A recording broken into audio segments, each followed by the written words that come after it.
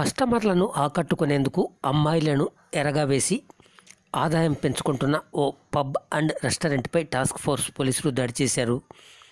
Hyderabad బేగంపేటలోని Lisbon pub and రెస్టారెంట్పై గత అర్ధరాత్రి task force పోలీసులు దాడి చేసి 21 మంది యువతులను 9 మంది యువకులతో పాటు 1,30,000 నగదును స్వాధీనం చేసుకున్నారు. అదుపులోకి తీసుకున్న యువతీ యువకులను పంజాగుట్ట పోలీస్ స్టేషన్కు తరలించారు.